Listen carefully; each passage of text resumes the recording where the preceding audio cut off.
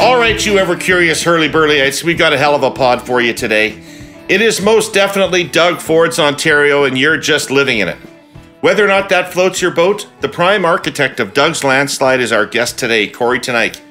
Kory's been on the show before. In fact, his coming on here with me to wipe away my tears after the 2018 election held the record for our most listened to show way back in the early days of the Herle Burly. You all know Mr. Teneycke, good Saskatchewan boy. It's why I'm wearing my Riders jersey today. Former comms director to Prime Minister Harper and campaign manager for Doug Ford in both the 2018 and 2022 elections. Cast your mind back over 2 years ago and recall the fix Mr. Ford seemed to be in. His popularity, well, if it wasn't rock bottom, it was the layer of moss and weird roly-poly bugs that separate the rock from the bottom.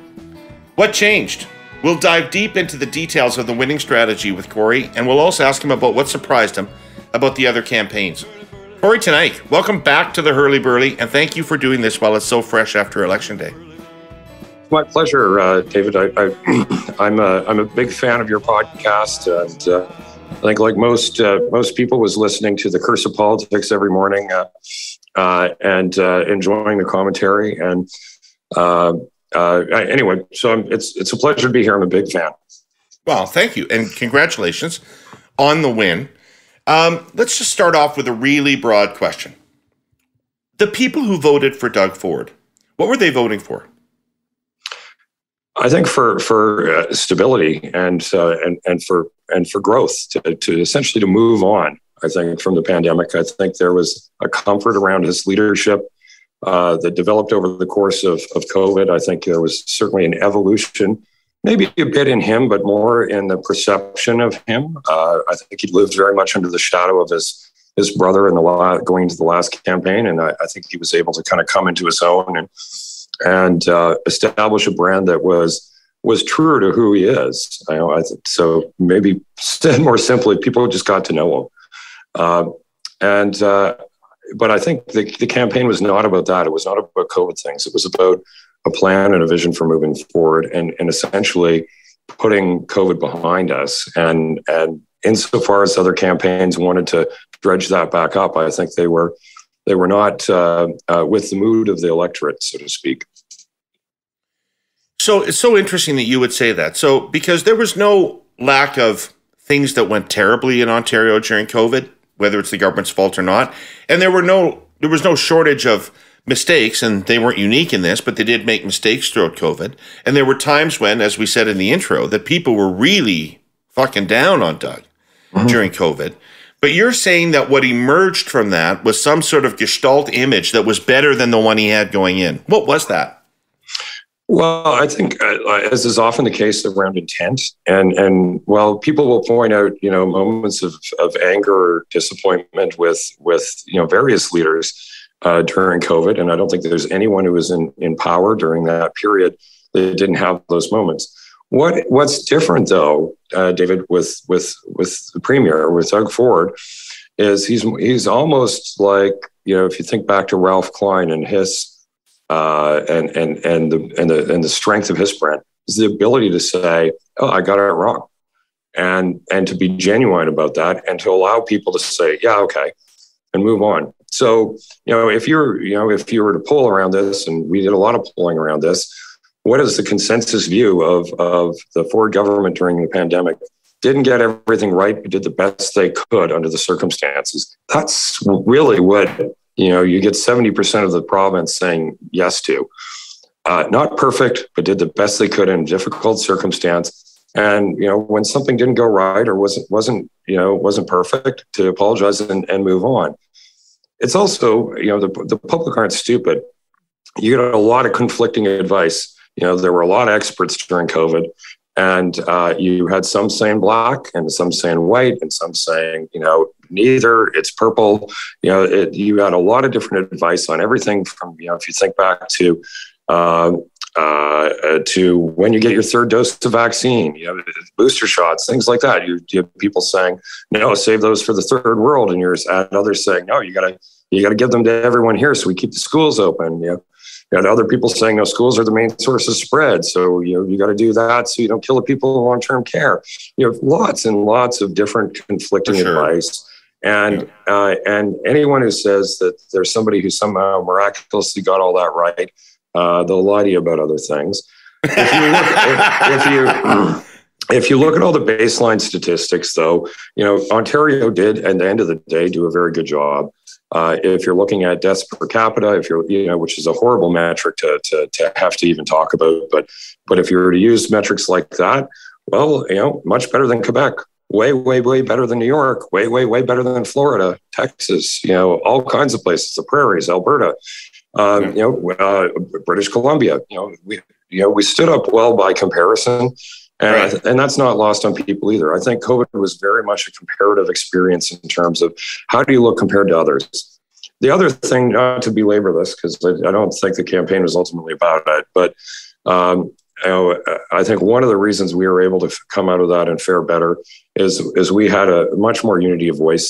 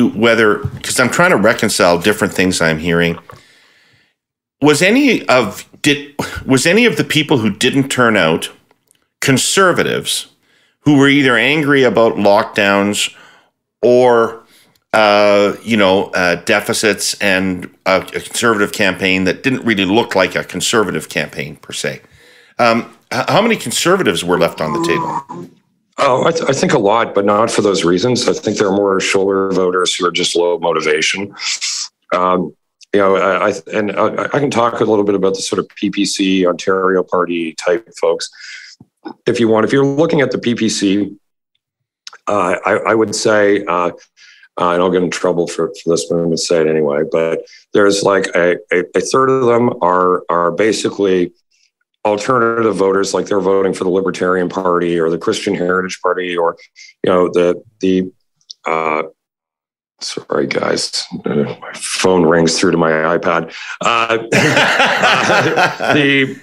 But you've got basically people who never have supported a mainstream party. They're about a third of their base. A third are free man on the land, sort of libertarian types. This is like Max Bernier type people. And a third are what I call the placenta eaters. These are sort of more routinely Green Party supporters. 100-mile diet. Only organic food enters my body. Maybe have dreadlocks. But there is and they tend to be middle-aged female. Like there's a group of people there who are if they're not with that group, they're probably voting Green or something else. But the free man on the land folks, we got most of them back. And I think, frankly, the only votes moved by the liberal gun ban policies and promises were to move those people back to our party. So thank you very much, Liberal campaign. Okay, so let's go back to a year ago. You start planning this thing out. Yeah. How did the positioning of Get It Done, the Yes Express, how did that come together? What were you looking at in terms of what people wanted and how you could respond to it that led you to that positioning? Well, first of all, a lot of research, which my equal partner in managing this and coming up with this, was very much Nick Cavalis, who I think is an incredibly good pollster. He's really good at this, eh? Yeah, he's very good at voter segmentation, very good at seeing through the numbers with some clarity what the path is. So we'll say a huge part of that. And and I think in some of the verbiage comes from focus groups. Some of it comes from our team. We had a really great advertising team led by Dennis Matthews and Lauren McDonald. Dennis Matthews, good friend of the Herle Burly pod. Yeah, and an incredibly talented marketing person. So the Get It Done theme song was Get It Done is very much Dennis's idea, his genius there. But the song, I think, is he and Tom Edmondson at Pirate Radio, who are also pretty fantastic, talented folks. But there's a practical element to that framing, which is very much consistent with the Premier and how people view him, but also who he is, right? There's an authenticity to the Doug Ford brand that you can't make up. You can't, create that with an ad. He's the guy who, if you get stuck in a snowbank, shovels your car out. He's the guy who, if a box of Macs need to be delivered, puts them in his truck and drives them there. Like there's that element to who he is as a leader and a politician that shines through, and it's not contrived. It's just there. And so getting it done is just a verbal embodiment of that brand, and as a result, it's very believable for folks.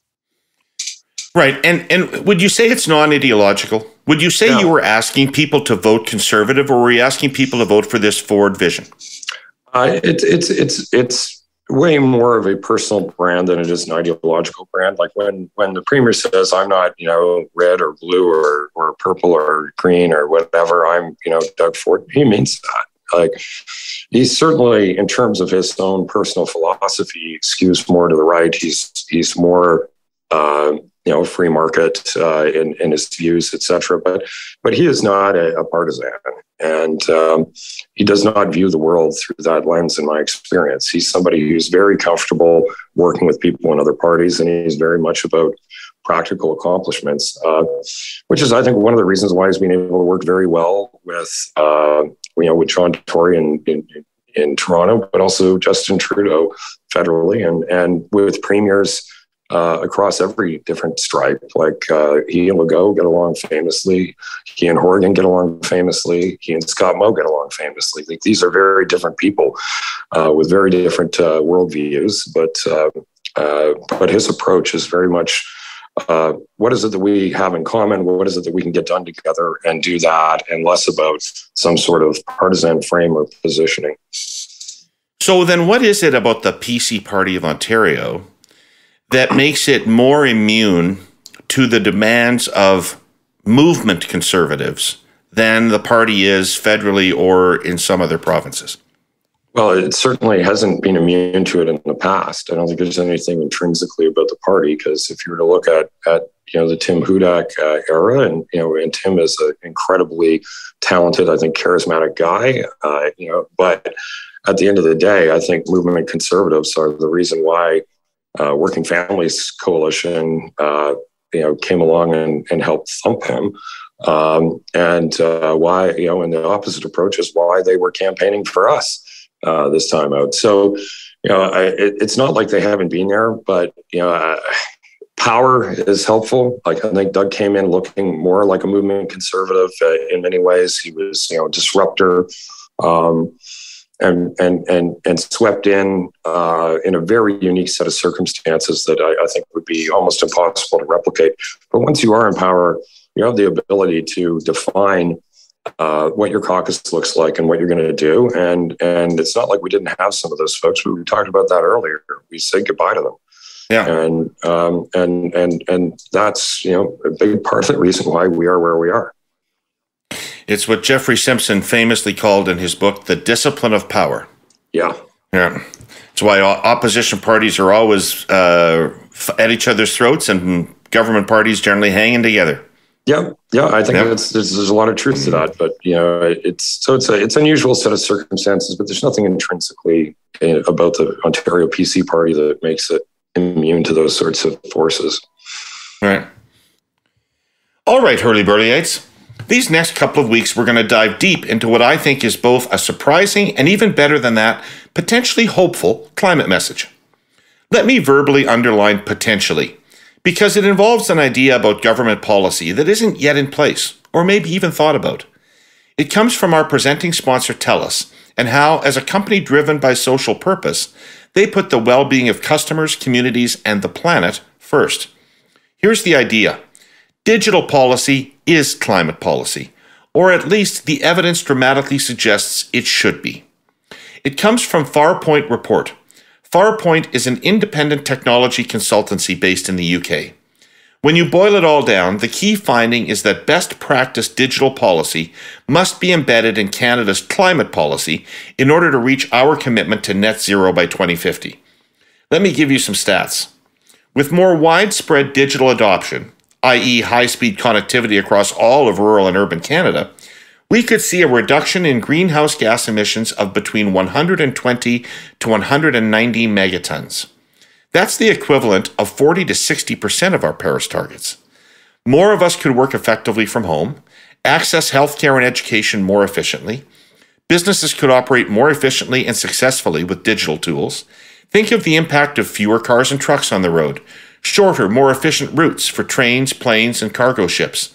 Entire sectors like energy, industry, transport, land use, waste, and agriculture would see dramatic reductions in their emissions through digital optimization.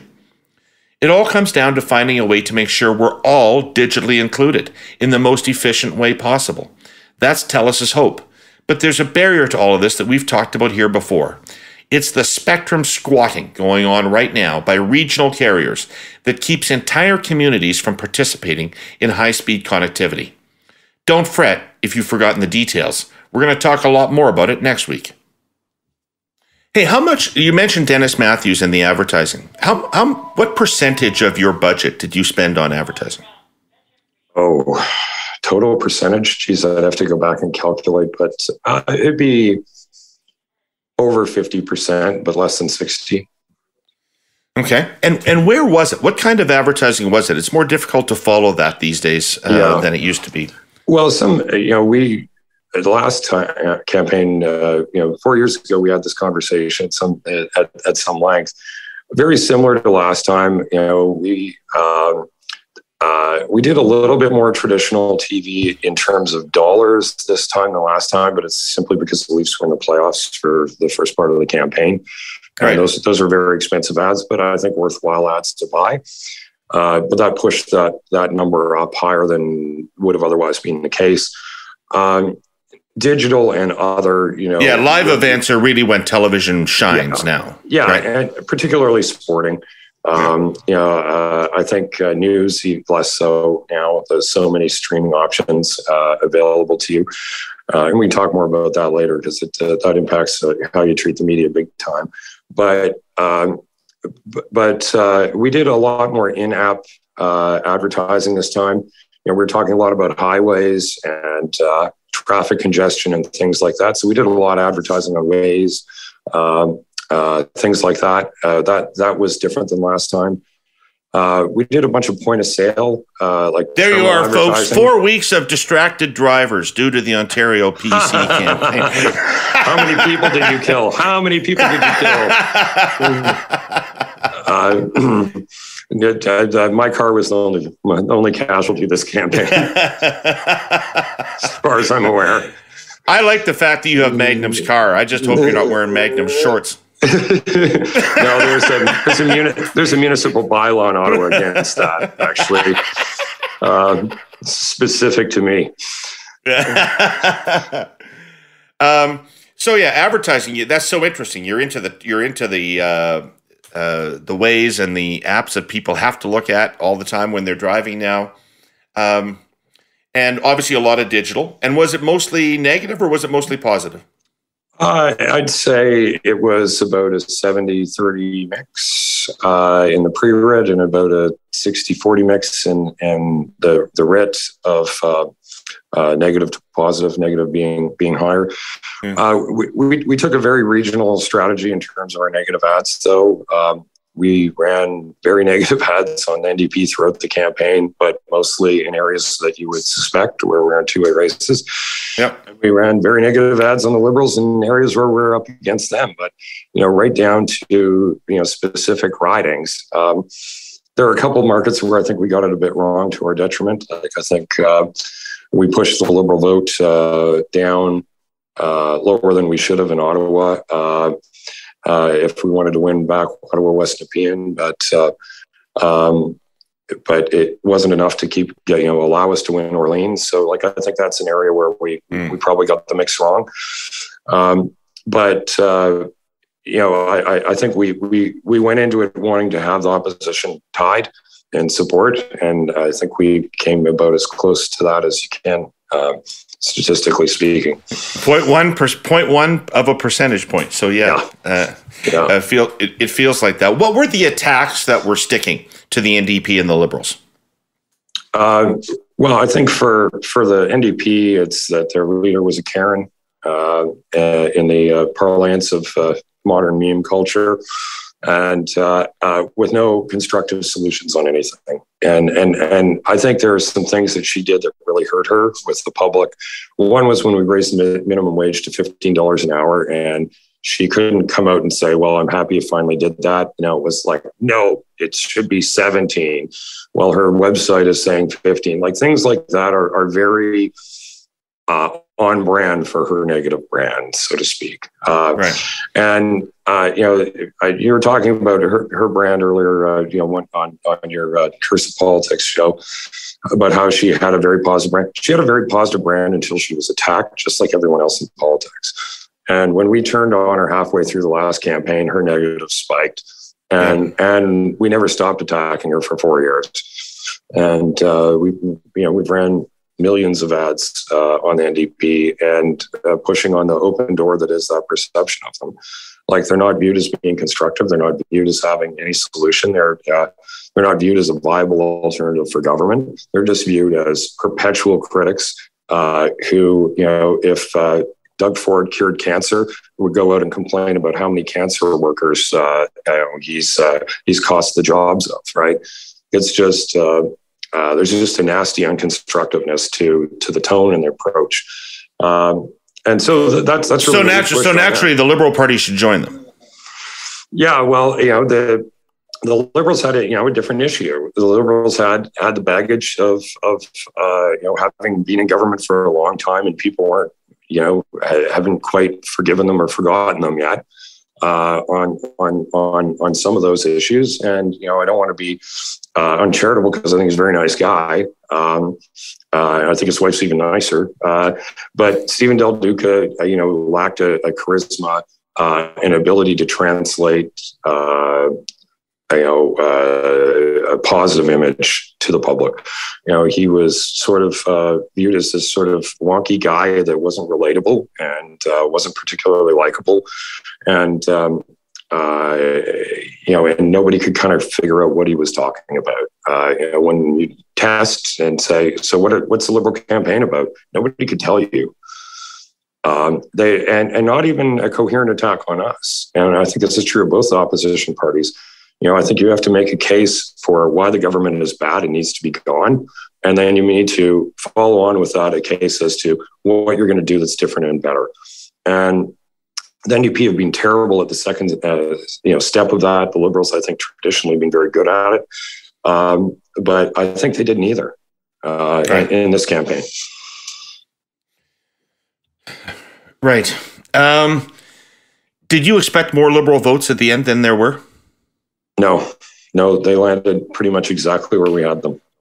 Oh, okay. Because there were some polls throughout the campaign that were showing them in the higher 20s.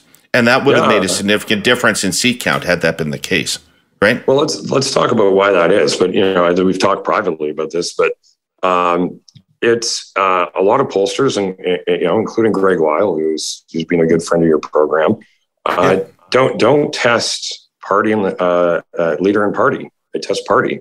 Right. And that is invariably in the province of Ontario going to give you a different result than you would otherwise get. Party and leader, if you were testing party and leader throughout, you would have gotten the right number.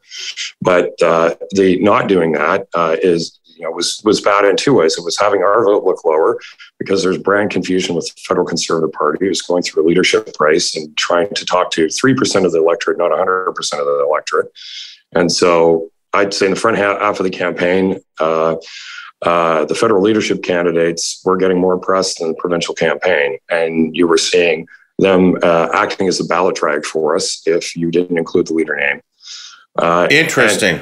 And you were seeing the opposite for Del Duca and the Liberals. You were seeing people thinking that you're talking about Justin Trudeau. So that's why, I could probably do a whole podcast nitpicking the polling, including a lot of it, Greg Lyles, who, by the way, last election predicted an NDP minority. So, his approach and his numbers and his outcomes haven't improved in 4 years. But not doing things like that methodologically, you're going to get a blown result, and they got a blown result. Okay, so the Liberal vote was never higher than the mid-20s in actuality. I think they, at peak periods, not during the campaign, but in the lead up at various points, it would get up to like 28, and then they float back down to 25, but always flittering in that margin of error. There was never a clear alternative. And interestingly, as Del Duca became more known, his unpopularity increased. To know him was not to love him. It was the opposite. And was it what he was saying or who he was? It's both. But it's hard to detach the two, I think. But I think there's an element of both. It needs to be a clear message. I think it's hard to distance yourself from being a senior cabinet minister in a previous administration to say, "Oh, I had nothing to do with any of that." That's not viewed as being credible. So you can't run away from it, but you can't embrace it either. It's a very, very difficult position, and all things being equal, this is why most parties that have been knocked out of power don't come back in the next election and take power again. It's maybe an impossible task. It's very, very difficult. I don't know. It's like being down 3-0 in a hockey playoff series or something and coming back. Like, it's not that it's impossible. It's just very, very unlikely. Right. Well, so explain this to me. Explain this to my listeners. So he was tarnished by his association with the previous Liberal government that was still very unpopular. The things that, as I understand it, made the previous Liberal government unpopular, high hydro rates, big deficits, crowded hospitals, all still exist. Well, hydro rates, but we're not issues, right? Yeah, well, there's a lot that we can go through on those, but I'll point this out because I think you'll be happy to hear it. Well, the administration is still unpopular. Kathleen Wynne has become much more popular than she was, which I find unusual and strange. But even last campaign, her popularity was obviously very low. But people still thought she was well-intended. She got the benefit of a doubt on intent, and I'm going to suggest that that's probably why her popularity has come back more than it has for the party. I think there's, as you're a longer period of time in power, people, your sins accumulate, and your friends diminish. That's just always the way it goes. I think the screw ups around hydro were probably the biggest problems that the government had, and that was about a lot more than hydro rates. That was about gas plants, where you pay for them and then you don't open them. It's about very close friends of the government getting very wealthy on renewable energy contracts. So there's sort of an insiderness. It's a $6 million man. It's the privatization of Hydro One, which is still the single most unpopular thing the government did during that period, and it comes up all the time when you're in groups. It's still, I think, the number one mistake that was made. And I'll quibble about, the government spending. Like, a lot of the spending that we've done is 10-year, capital spending, which is not on your balance sheet in the same way. But I think is also, in keeping with what the public sees needing to happen. If you don't want to have shutdowns because of the pandemic, you can't run your hospital system at 99% capacity in regular times, because then if there is a health emergency like COVID, you have to shut down everything that isn't COVID in order to do that. And then eventually your entire economy. And the cost of actually making increased investments in our healthcare system is much less than the economic cost of shutdowns and the longer term health costs of pausing elective surgeries, et cetera. So, but that's not an Ontario unique problem. That is a Canada-wide problem, and I think it's one of the biggest challenges that'll be facing this government and all governments over the next 4 or 5 years. Yeah, for sure. Well, CN's birthday was this week. The railway, our sponsor, was founded on June 6th, 1919. In recent years, CN has taken to celebrating the anniversary by giving back to the communities along its network. Working with the charitable fund that relies on donations from its current and retired employees, CN singles out worthy projects for financial help, with a particular focus on volunteering. Let me give you an example. In Montreal, a group of parents decided 10 years ago to establish a project that would provide housing stability, independence, and dignity to those with special needs. One of those parents was a former CN employee, and the company paid attention. La Part à Moi was exactly the sort of cause CN and its community fund want to support. Since 2012, the fund has channeled more than $400,000 to this group, and CN itself has sent a donation of $300,000. Today, La Part à Moi has a facility in Saint-Hubert, on Montreal's South Shore. Residents have their own studio apartments, and each is entitled to a place for life in the residence. How's that for an amazing guarantee in a market where stable, affordable housing is more elusive than ever? La Part à Moi has full-time staff. It offers shared meals and organized support. The goal is to enhance residents' integration into society. Simply put, La Part à Moi represents the best of Canada. CN and its railroaders are absolutely delighted to see the project succeed. All this month, CN will be staging events highlighting similar causes and projects in the communities where it operates. Because that, dear listeners, is what good neighbors do. Hey, now that it's over, show me some vulnerability. What were you afraid of? What might have happened in the campaign that worried you? Well, we could have had another big wave of COVID. That was definitely a worry, and looked like it was going to happen, because if you look at when we had previous waves. If you think a year ago, May, June, we were in lockdown. And these things are very seasonal, and that was by far the biggest fear that we had, and that's completely beyond your control. But that would have been devastating for us. Why? How would that have affected your perceptions of the government? Why wouldn't that have been a strength? Well, you can't change now. We've got COVID. These people are, in charge. And as you said, there was a comfort level overall with Ford's management of COVID. Well, I think COVID reaction to COVID and COVID policies for every party were very divisive and difficult to predict ways. I think we still would have won, David, but I think the chances we would have had a minority would have been quite high. There were a lot of people who were very angry through COVID, angry at everything, angry at everyone. It's not like there was some path that you would make some people happy. You had some people, literally wanting to punch you in the face if you wore a mask, and you had other people wanting to punch you in the face if you weren't wearing a mask. Like the amount of division in the country through that period, and which is just barely in the rearview mirror now, is just so intense and so outside the normal lines of political preferences and voting behaviors that it really becomes a very wild, difficult to predict election that you're dealing with, in which some of your friends are hating you and some of your enemies are loving you. Like it's a very bizarre environment to try to prosecute a campaign. It would have been a very different dynamic.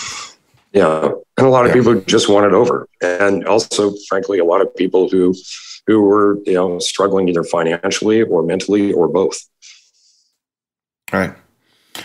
Let's talk about the NDP, because I think one of the most interesting things about the campaign was the offensive against the NDP in some of their traditional territory in their traditional demographics. Yeah. How did that come together? Where did you conceptualize the fact that they were vulnerable with working class voters in the Southwest, and you could go after that? Well, it's been a long-standing theory that some of us have had within the conservative movement, but I think with increasing evidence in many jurisdictions, that there's a longer-term, very deep realignment that's going on. With NDP, but also with traditional labor parties that have been traditionally supported by private sector unions and the labor movement. You see it in the U.S. as well, where there's this sort of woke urban base now of and public sector unions that are very, very different in their thinking than the sort of unifor, steel workers, construction unions sort of folks with steel toe boots and hard hats who shower at the end of the day, not the beginning. Like those people think very differently, increasingly, than the woke, large urban base of the party. And there's a war going on for the soul of the NDP that's been going on for quite some time now. And it's starting to play out at the ballot box, at the local level to a much greater extent. You've got, the one side of that base with an NDP wants to cancel every pipeline project. They don't think we should be mining things and processing ore here. They don't think that we should be building cars here because they don't think we should be driving cars here. And those people are basically trying to kill off the jobs of the other people. They're trying to put them out of work, trying to destroy their way of life, the value of their home, everything. Like it's a very existential fight that's going on for people on the other side of that equation. And it's very clear who's not on their side now. And it's the leadership of the NDP federally and increasingly provincially, despite the fact that Andrew Horwath's pedigree comes from that side of the movement. Her policies, positions, candidates, the ethos of the party is not that. Whereas ours is. We're about building things. We're about doing things. We're about supporting traditional industries as well. We're about helping evolve them, but we're actually there fighting for these folks. The biggest constraint on our economy right now is lack of workers. We have a lot of things we need to build and do. A lot of factories that want to locate here. We don't have the people to work there. Like, we have a skill shortage that is of epic proportions, and I think it's perhaps the largest thing on the economic side of the ledger that we have to deal with as a province and as a country over this next term of office is fixing that as best we can. And it's not everyone going and getting a degree in feminist literature, as interesting as that is. We need more people learning how to weld, learning how to do high-end electronics, learning how to do programming. Like, the gaps are in a different part of the economy than what has been valued by some of the political leadership of the country. So would you say that the wokeness, the emphasis on culture and on the rights agenda is driving a wedge through the center-left voting base? Yeah, I think it is. Absolutely. Tied with, a certain complexion of environmentalism that is also part of that. What's interesting is conservative voters are more environmental voters than the pundit class and the media thinks. They're very concerned about those issues, but they have a different approach and a different mindset around it, a different view around it that is much more akin to what, that side of the NDP that we're talking about how they think. Their idea of experiencing the outdoors might involve hunting. It might involve, camping with their family, as opposed to, riding their bike through a park in an urban area. Absolutely. So, so you saw this opportunity. What's involved in executing on this? So I'm interested in two aspects of it, one of which is the machinations with the private sector unions. And, by the time I saw Pat Dillon with Monty McNaughton, I was like, no mas, man, because that is, I was in full Roberto Duran mode after that. But so there's that super interesting side of it. But then there's also a more granular side of it. Like, did you send organizers into those regions a year ago and start working those regions especially hard? Or what kind of tactics did you employ? I think on a government level, we spent 4 years working very closely with them to solve problems and issues that they were facing. And I think one of the big areas where we spend a lot of time as a government is in putting more resources and funding into union training centers, which is a great story to tell. If you're looking at union training centers, they graduate. What do they do, Kory, for my listeners? What do they do? So if you're an electrician, for instance, I'll use them as an example, and you want to become an electrician, they'll train you to be an electrician to the same standard that you would if you went to, I don't know, Algonquin College in Ottawa, or, George Brown here in Toronto, or, you name the college.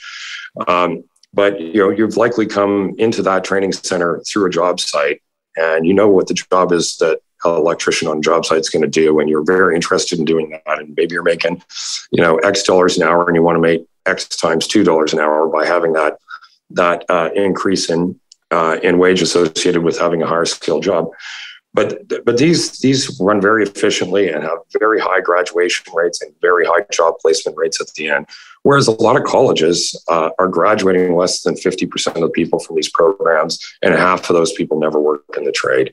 And they're there for other reasons. They're there so they continue getting EI or something else. Like, there's all kinds of reasons that they're brought in the door to fill those bums and seats so the college can get the money from the government for that training. But the efficacy of it's very low.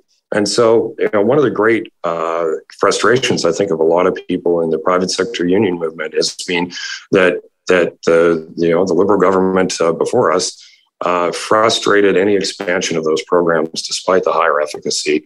There's an obvious reason why. They're cross-pressured with public sector unions representing those colleges, saying, no, you don't want to do that. And so they just chose to do nothing. So, we put a lot of resources into that, and I think for a very good reason. What I talked about earlier, we're super short people in the skilled trades. And so I think that's one example of things that the government did to help bring those folks on side. But there's also a lot to be said for just developing relationships. There's no fast way to become old friends. You just got to spend time with people. I don't know what Pat Dillon would say about me, but I'd say about Pat Dillon that I've gotten to know him very well over the last 4 years, and I consider him a friend. And, we've spent a lot of time on that relationship and on other relationships like that. Are there conservatives in any number that would say, fuck doing a deal with Pat Dillon? That guy tried to kill us for 4 elections in a row. We should be killing him, not aligning with him. Well, I think Pat Dillon would say he never wanted to kill the Conservative Party or the PC Party. He wanted to stand up for his members and his workers, which is what his job was. And, I think our party brought the fight to them in terms of some of the policies that we're talking about. We basically, the platform at the time of the party was a fundamental attack on organized labor in a way that would not have been reversible. And so the fact that those guys fought back is just called self-interest. If you come to my house and start breaking things, I'm not going to like you very much. And I don't think it's more complicated than that. I don't think that the policies the party was pursuing at that time were smart politically, and I don't think they were smart economically or smart for our labor force. So, we don't have a problem with too many people who are working class in this country making too much money. We have a problem with too many people at the very, very tiny top of the pyramid making too much money. And no, just above us, right, Kory? Those people just above us. Yeah, yeah, exactly. But if you're to talk about what our challenges, it's like the capital. There's all kinds of things, but I think you can probably conclusively say that people who are building a bridge or building a condo building or building a house or working in a factory are not living so large that we have to go and solve that problem and make sure they make less money. Like that's not a problem that we're facing. Right. Okay. Pre-COVID, Ford and Trudeau were sworn enemies. Ford's on the cover of Maclean's as part of the resistance. Trudeau runs against Ford in 2019 in the election in Ontario. They both spend a lot of time bashing each other. Then all of a sudden, you start to hear some soft, romantic words out of Ford's mouth about Chrystia Freeland for a bit. And then the next thing you know, there's a full-blown love affair on, to the point where, as a Liberal, I felt the feds were actively fucking Del Duca in the run-up to the election. How did that relationship come together, and what is the core basis for it? Well, the core basis is the Premier himself. You may be surprised, not surprised. I don't know. He's a very likable person, and he's a very practical person, which we talked about earlier. And his approach, in my observation, has been, here are the things that we need to get done. Are you going to help or are you not? And it started by getting little things done, and then bigger things done, and then even bigger things done. And it creates a little bit of its own momentum. I don't think there's a high risk that Doug Ford's going to vote Liberal in the next federal election, but I don't know. It's a question for him, I guess. But it's not some partisan affiliation or desire to do that. But if you want to get subways built in Toronto, if you want to get our steel mills in Hamilton and Sault Ste. Marie upgraded, if you want to attract new auto plants and battery plants in southwestern Ontario, you cannot do it without at least a third of the money, often half, coming from the federal government. You can't do it. And so, how are you going to do these things if we don't work together? And it's to the political benefit, for sure, of the province and the Premier to get things done, and also for the Prime Minister. And at a municipal level, also for John Tory and other mayors in large cities. It's good and it's popular when politicians at different levels of government cooperate and work together to try to accomplish things. We should see more of it. We should do more of it. And I hope that we're laying out a good pathway that it can be very politically successful if you do. Okay. I buy all that, Kory. And it is important that our governments work together. But they did a fucking announcement with you after you had unveiled your buses. Oh, what can I say? But look, it was it's a good opportunity for all of us. But like those are good questions for Katie and for Ben Chin and for those folks. I have to say though, like we've kept all of our MPPs out of the last federal election campaign. We stayed out of it. And they're staying, and then they stayed out of ours. I think that's a good deal for both of us. I think our folks are staying out of the federal leadership race too. I think there's a lot to be said for provincial parties and federal parties not playing in each other's backyards and the way that sometimes they have in the past. I don't think it's an interest of the provincial PC party to be an activist in federal races of any complexion. And I don't see a big win for federal parties doing that in provincial races. I think it confuses folks. I think it complicates your ballot and your campaign when you start doing that. Who am I voting for? Is this about, how I feel about this federal politician or the guy who's on the ballot provincially? I'm a big advocate of separation of federal and provincial politics as much as is possible. Okay. So I'll wait a minute before I ask you about federal politics, then I'll just take a break. There's a lot of talk naturally among the two opposition parties in Ontario since the election about leadership and about they both are now on the hunt for new leadership.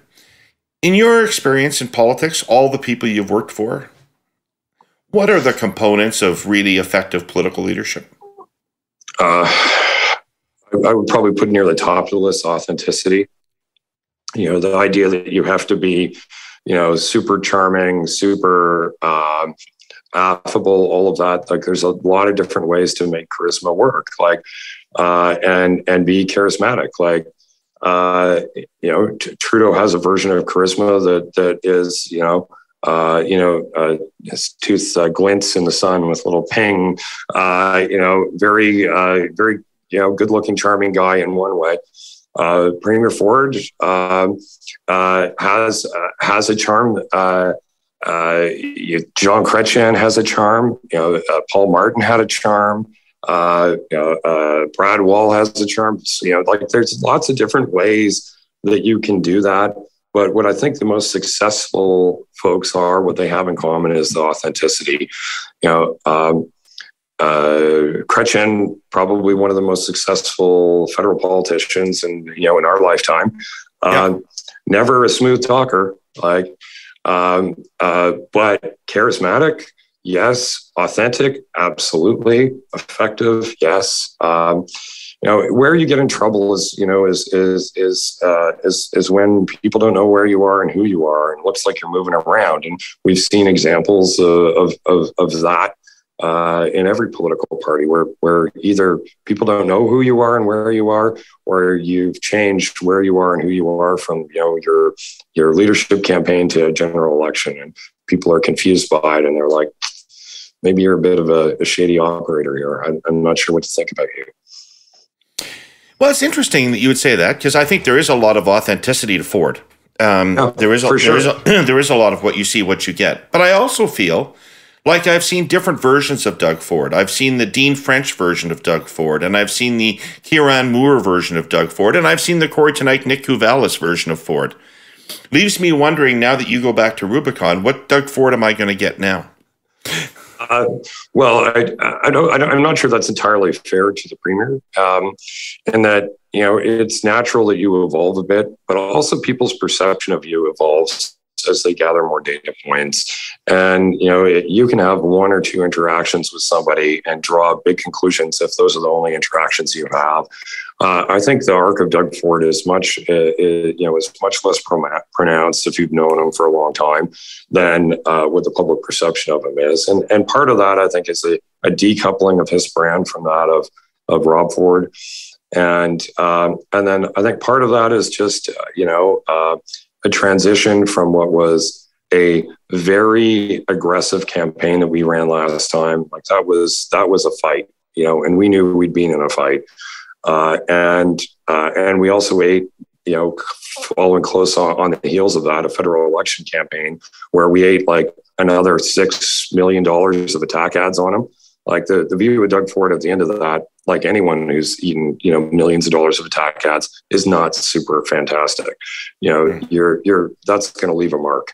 And through COVID, we were able to kind of present the premier every day.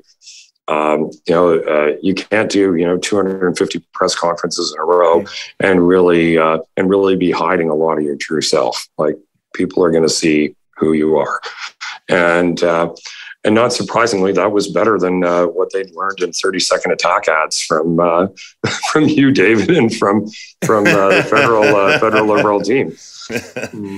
Yeah, it was one thing I could do. I can only win occasionally, but I can always have a good attack ad. I'm always good for a good attack ad.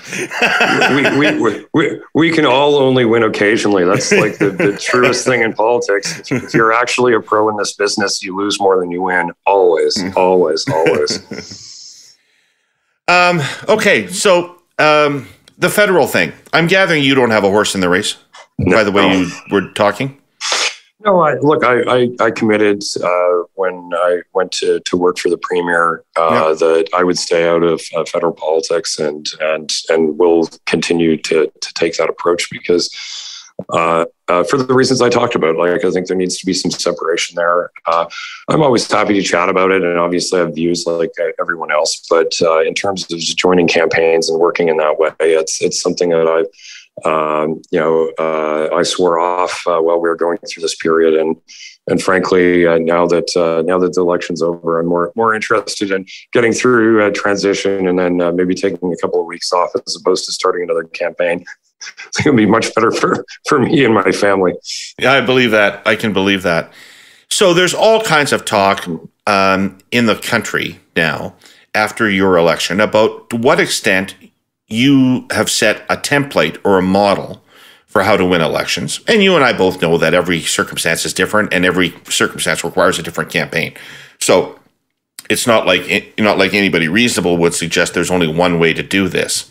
But it is very, very clear that the Poilievre people have a very different view about how to animate the electorate and how to win a conservative government than the campaign you just ran. What are your thoughts on those two different kinds of approaches? Well, I'm not sure they're analogous, David, because I'll talk about this because I think a lot of why we were able to be successful is things that we did in government in the year leading up, and being able to lay out a narrative and do a full economic statement and a budget, and really that is like the other half of the campaign team. We're talking about the campaign, but is Jamie Wallace and Amin Massoudi and in particular, but a whole team of folks, our finance minister Peter Bethlenfalvy, others who crafted that agenda. Obviously, working with the campaign team through that, but with the campaign team, is very much as second fiddle in that process. Like, you're not. You don't have the levers of power or the authority of government during those periods of time. That work is done by the people who are actually managing the government, and that's really what allowed us to set that up for whether it's Pierre or Jean Charest or Patrick Brown or any of the other candidates. They're not leading a government. They can't do those things. And so, you're already at a disadvantage. Leaderships are also, as so polarizing, and you're trying to solicit votes from a tiny percentage of the public, a couple percent, 2-3% of the public that might possibly even consider buying a membership, and a tiny percentage of the public, like less than 0.1, are actually going to do so. So you're narrow casting it in such an extreme way to win the leadership that it's very difficult to then immediately tack to something that has a broader appeal. And so you've got this trade-off between how much of that do I have to do to win versus how much if I do that too much, do I, get a poison chalice at the end of this where I won the leadership, but I've absolutely fucked myself in terms of the general electorate. As you know, I can say for, and it's not particular to this leadership race, but almost every leadership race, if you in a general election ran on the platform of I don't care the party, what the leadership candidates are running on in a general election, you're going to lose. Like, there's too much niche stuff. I think too much narrow casting going on. So it's very tricky. What I'd be most worried about, irrespective of who ends up victorious in the federal leadership race, is that the federal Liberals will call an election immediately. At least that's what I would do. And while they're still tied to very narrow cast platforms and images, that's probably when you want to do it. And we've lived through that before. That's what happened to Stockwell Day, for instance. Right. Okay. Super interesting. Hey, just one last question occurred to me, puzzling over it. Why did you guys change your policy on the disability benefit? It was genuinely a miss. I think, there's no great political gain for us, or I think great. That's why I was asking. It wasn't an issue in the election. It was just, our government is fallible, just like anyone else's, and it was genuinely a miss. And I think, I think that's in keeping with what we talked about with the premier. Like he is not afraid to say I missed something or we got something wrong. Like he doesn't feel any lack. So he heard about that, and he said, "Well, what the fuck are we doing to disabled people? We got to increase the benefit." Is that what he said? Well, we did increases for around inflation for all other kinds of social assistance programs. I think we put another $1.5 billion into it. It's not like we were unaware that this was an issue. It's just for some reason that one didn't get caught up in the package, and it was a miss. So, but I think there's a larger reform that's probably required in that area. And, and those are the sorts of things when you come in your first term, they're not, top of the pile, but that doesn't mean they're not important. I think you're seeing some of that around, kids who are being cared for in part by the state right now. Carolyn Jarvis has at Global's done some really incredible investigative work around that actually during the campaign. And that's like another area where there's clearly something that needs to be fixed. You're never going to get, some great political benefit for doing it. But frankly, the job of being in government is you have to fix those kinds of things. And so, you try to do the right things. It's never a bad maxim in this business. No, that's for sure. Kory, thank you for this conversation, and thank you for being so revealing about what you think about all this stuff. I appreciate it very much. I've got to say to you, I've never seen a better campaign. So congratulations, outstanding, and to Nick as well, who I know was integral to the operation, and to the premier. As we said on the Curse of Politics, you didn't really ever have a bad day. You were never on your back foot. Every day was about what you wanted it to be about, and that's magic. Extremely well done. So congratulations. Thank you for the very kind words, and I'll say the obvious that campaigns are about a couple of things. I think it's really discipline and teamwork. This is a team sport, as you know. You cannot do it without a whole lot of people singing from the same song sheet and having the discipline to do that day after day. So it's a big group of people, but the most important person through all of this is very clearly and obviously the premier. I'm only able to work in this job, and Jamie, Amin, Nick, others who played central roles in this were there at the pleasure of him, and believe me, if he disagrees, he'll let you know. And at the end of the day, he does make all the calls. All right, what's next for you, man? I'm going to go back to my company and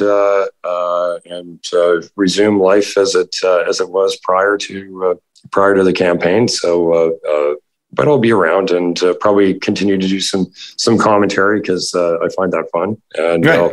I'll for sure be continuing to listen to the Herle Burly and the Curse of Politics, as they're two of my favorite podcasts. So I'll be hearing more from you than you will be from me. Well, that's unless I can drag you out for some beer. That's unless I can drag you out for some beer, and maybe we'll go see the Riders when they're in town. I would love that. Yeah. All right. I'd like to thank our presenting sponsor, TELUS, and our sponsor, CN Rail, for their support of the Herle Burly and the Curse of Politics podcast. And thank you all for listening and watching. We'll be back next week with more Herle Burly. Herle Burly, Herle Burly, Herle Burly, Herle Burly.